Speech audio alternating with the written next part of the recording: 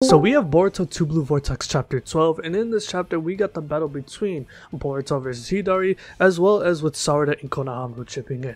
And I'm gonna be real with you, this chapter was an absolute banger. These past few chapters in Two Blue Vortex have been moving very quickly, with the battles amongst the Konoha ninja versus the Shinju, such as with Hidari and Jura invading the village. At the end of last chapter, Boruto saved Himawari and Sarada from being killed from the likes of Jura and Hidari. At the beginning of this chapter, we see Boruto immediately fight Hidari right away. So let's just start from the top of this chapter, where in the first page, Boruto is immediately confronted by Hidari after saving Sarada and Himawari and teleporting them inside of the village. Boruto tells Konohamaru to watch over Himawari, who was unconscious after using her ninetails chakra for the first time. Hidari immediately goes for the swing, trying to take Boruto's head off. However, Boruto immediately blocks that punch by using a part of his katana and then using wind style breakthrough to push Hidari away. And I have to say, Boruto's fighting style has been absolutely fun to read, man. It has been so fun to watch, just seeing him utilize ninjutsu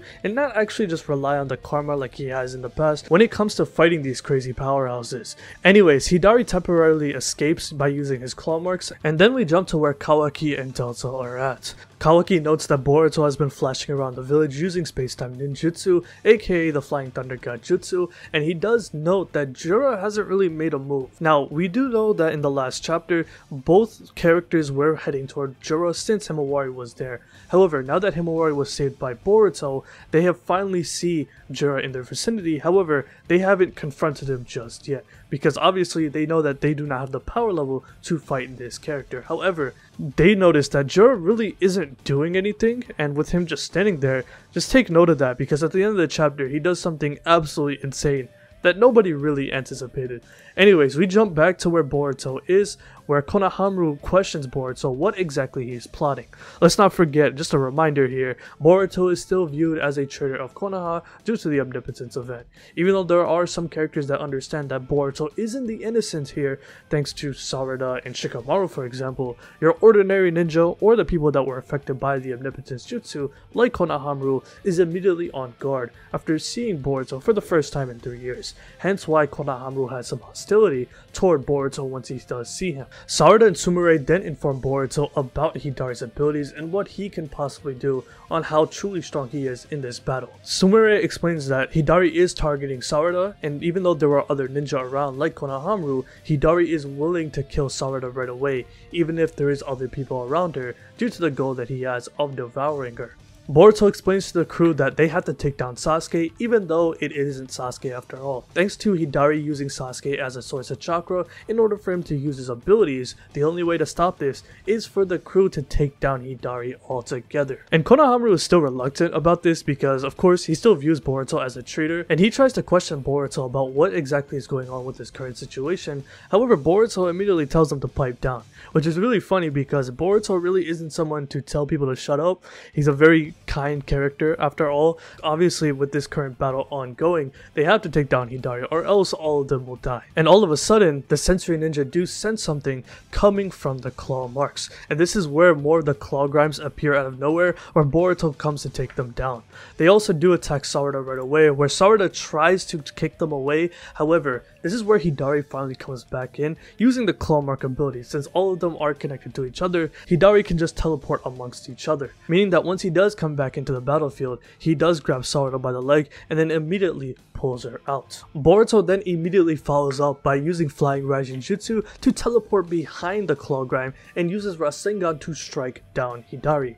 And funnily enough, he actually does get the attack off right away. Usually when Boruto or Naruto for example uses the Rasengan, sometimes they aren't able to connect. However, with Boruto being able to speed blitz behind Hidari without him anticipating it, he is able to get the jump on him, destroying his entire back out. However, Hidari then escapes before Boruto or Sarada can follow up from the attack by using the claw grimes and escaping to the original dimension where all of the Shinjus were formed. He then uses the tree roots of the god tree in order to regenerate his back since it got destroyed from Boruto's Rasengan, and he immediately comes back into the battlefield right after. He then activates more of his claw mark jutsu by implementing more claw marks surrounding the likes of Boruto and Sarada, overwhelming them with numbers. Since he can just teleport amongst each other, they are at his mercy. However, Sarada tries to tell Boruto to escape into the sky since he can't fly after all. However, Boruto realizes that he can't do that since he doesn't want to go up. Instead, he says that he's going to use the Rasengan Uzuhiko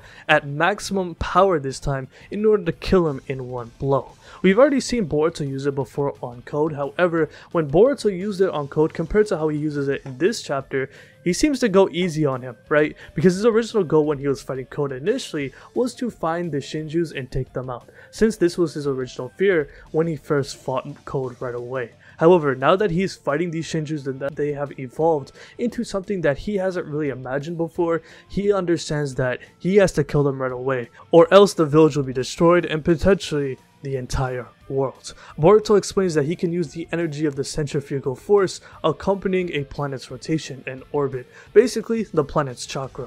And by using its orbit, this is where he was able to create the Rasengan Uzuhiko. And due to the planet being able to spin 24/7 at a non-stop rate, Boruto essentially reveals that he can use the Rasengan Uzuhiko at maximum power at a limitless rate, meaning that there is no limit to what the Uzuhiko can actually do when he actually utilizes this jutsu at full power. And this is why he tells Sarada that he can't just go into the sky, because in order to use the Rasengan Uzuhiko at maximum output, he will need to have both of his feet on the ground, taking in the planetary chakra. This is how he will be able to gather as much chakra as possible in order to kill Hidari in one single blow. However, he's gonna need to gather a lot of chakra, meaning that Sarada and Konohamaru will have to buy Boruto as much time as possible in order for him to load up the jutsu for him to use it on Hidari. And I have to say, I am really impressed with Konohamaru and Sarada in this chapter because they were actually able to hold off Hidari temporarily until Boruto was able to utilize this jutsu. I'm gonna be honest with you, I did not expect either characters to do anything useful in this battle, simply because if we're being real here, Hidari is just so much more stronger than the likes of Sarada and Konohamaru, considering that in the previous chapter, he took out both of them pretty damn easily. So with that being said, with Konohamaru utilizing the Rasen barrier, a jutsu that he developed that wasn't passed down by anybody, but a jutsu that he learned on his own to stop Hidari's Chidori from hurting Boruto while he was loading up that jutsu, and as well as Hidari grabbing Sarada, incapacitating her temporarily because he was trying to devour her, and then Sarada using the Chidori stream in order to protect herself by cloaking her entire body with lightning chakra in order to shock Hidari. Man, that was super impressive to me, considering that these characters know that they are outmatched compared to Jura and Hidari, and even though Boruto is the only viable character that can fight both of these guys, it is very impressive that they are actually able to hold their own. I really wanted to see more of this, considering that in Boruto Part 1, a lot of these characters were kind of pushed to the side, even characters like Mitsuki and Sarada. Obviously, they did get some shine in the anime and some parts of the manga, like in the Boro fight, but ultimately compared to the likes of Boruto and Kawaki, if you weren't Otsutsuki or Naruto and Sasuke, you were essentially useless when it comes to fighting these enemies. However, now that Naruto and Sasuke aren't here, Boruto can't be the only one carrying this burden when it comes to protecting the Leaf Village. You need other characters like Sarada, Konohamaru. We've already seen Mitsuki try to battle Boruto before, as well as the Team 10 trying to give their best effort when it comes to fighting these Shinju. I'm really happy that Kishimoto is utilizing these side characters for once, and not just using them for a couple of chapters, but more or less actually directly impacting the main characters, because after all, these are support characters when it comes to both Boruto and Kawaki. If they aren't there, Boruto will die in this scenario, of course. That being said, after Sarada and Konohamaru get their hits off, in order to protect Boruto, Sarada throws Hidari into the air after dragging him out of the claw marks, where Boruto unleashes the Rasengan Uzuhiko. However, the one thing I do want to note is that Boruto didn't use the Rasengan Uzuhiko at full power. Yes, he did mention that he was loading up chakra in order to utilize the jutsu from the planet.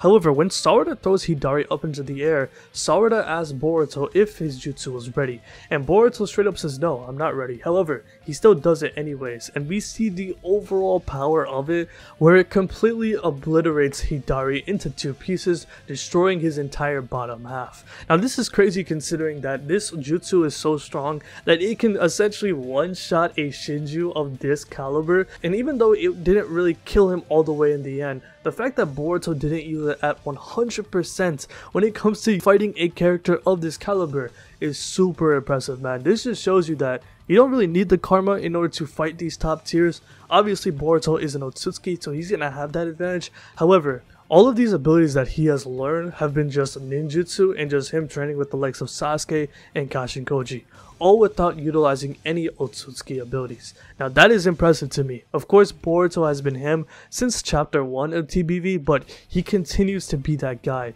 with him absolutely annihilating Hidari.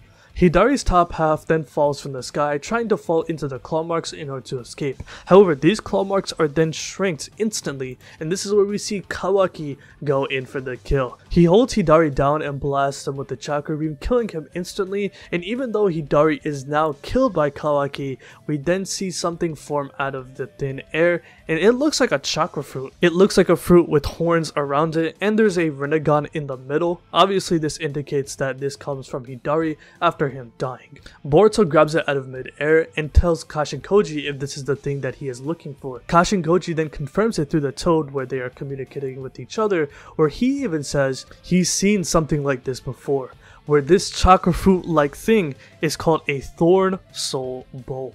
It's funny that Kashinkoji mentions this because even though we did get a name to whatever this bulb is, Koji mentions that he's seen something like this before, which is really interesting considering that it looks like he is studying more about the Otsutsuki. We haven't seen him since he last went away in part 1 after he tried to battle Ishiki back in Boruto chapter 48, and we haven't really seen him since. While we've seen a few panels of him in TBV so far, every time he's trying to communicate with Boruto, since we know that the two of them are collaborating in order to take down the Shinjus, we really don't know Koji's end motive. Obviously he wants to protect the planet like with Boruto since they are working together. However, the fact that he knows something about this just should tell you that he probably has some more experience when it comes to the ninetails and the Otsutsuki as well. Or maybe this could be information that he has already known thanks to his previous affiliation with the Kata organization, since he was working with Jigen, who was Ishiki after all, and they were trying to find a perfect vessel in Kawaki. I wouldn't be surprised if Koji was able to pick up some things while being around Jigen's presence. Anyways, Kawaki tries to ask Boruto what exactly he is holding and how does he know about this information, since Boruto understands that this is the key in order to freeing somebody like Sasuke who was devoured by the Shinju. But before Boruto can really do anything, Boruto gets sniped across the battlefield by Jura. This comes out of nowhere where despite him trying to talk to Kawaki, he gets completely hit off guard where the beam goes right through his body, making him fall to the ground and blood coming out of his mouth. And this is where Kawaki tries to inform Delta on what exactly is going on, since the only person that we could know that had done this is Jura. However, once we get back to Jura, as mentioned before earlier in this chapter review, he's just standing there like a badass. However, we find out that he's the one essentially sniping people across the entirety of Konoha. Now this is wild because if you don't remember, they are outside of the village right now. They are far away from the village, so he is literally quick scoping these motherfuckers out of nowhere, and it's kind of insane because this is the last thing I really anticipated. If anything, I thought that Kawaki and Delta would have fought Jura first coming into this chapter. However, Jura was watching the entire fight this whole time, meaning that he was able to get more information, especially when it comes to Boruto and Kawaki's character. And this is where Sarada realizes that this bulb will allow Sasuke to be freed, since she does know that Sasuke was devoured by the Shinju. She tries to reach for it, but once again, Jura quickscopes her, making her fall to the ground. Yo, get this man in face, am I right? Anyways, the bulb suddenly levitates and immediately flies to where Jura is at. Jura then grabs it by the hand and says that Boruto shouldn't know about something like that, and the fact that he knows about these bulbs shows that he is a lot more dangerous than he'd ever imagined. And this is where Jura at the last page of chapter 12 makes a declaration that Boruto should be killed. Because he has this information and understands more about the Shinju, he is a threat to what Jura wants to accomplish. And when it comes to Kawaki, he makes the declaration as well that he is Otsutsuki fodder, meaning that he can be killed off at any time, showing you the power and knowledge discrepancy between the karma brothers. I gotta say, Boruto Two Blue Vortex Chapter 12 was a complete banger, man. I gotta say, I absolutely love this chapter from top to bottom. From Boruto utilizing the Rasengan Uzuhiko, to Sarada and Konohamaru working together and actually providing some use in order to protect Boruto to allow him to utilize that jutsu. And then of course with Kawaki, for once, actually taking a little W by stopping Hidari from escaping and delivering the killing blow. I think every character that has been utilized in this chapter all took a W. I know we all have been clowning Kawaki since the start of Two Blue Vortex, however, I got some praise for my boy because, at least for once, Kawaki isn't trying to take Boruto's head off. Obviously that is his end goal, however, this is the first time I've seen Kawaki try to prioritize the village over his own goals that he wants to accomplish. Because to be honest with you, ever since the first chapter, Kawaki has been so headstrong on trying to take down Boruto. When Code first came to the village trying to find Boruto, Kawaki tried to escape Boruto at first sight, which allowed Code to escape. And then when the Shinju came into the village a couple chapters ago, Kawaki tried to attack Boruto again, even though the village was at risk of being destroyed by Jura and Hidari. So I gotta say, I'm really satisfied with all the characters that have been utilized. Of course, I would love to see more characters in the upcoming chapters, but of course, it is a monthly manga, and we're just gonna have to let the story cook so far. But this chapter was a banger, man. I'm really excited to see what's gonna happen in the future because this really shows you that even Boruto has his own limitations. We already know this with Momoshiki, however, Jura has him rendered on the ground. Right, he got sniped in the body, and even though he did miss his vitals, meaning that Boruto is still alive, he is seriously hurt, man. Jura is using those bijou bombs as a sniper rifle, and if he's able to take these characters out like that, that means the village is at risk of just being destroyed, especially if Boruto isn't able to get up. But anyways, let me know what you guys think about this video in the comment section below. How do you feel about this chapter? What would you rate it out of 10? What was your favorite part of this chapter? So if you like this video, hit that like button, subscribe, hit the bell as well, and have a good day. Peace.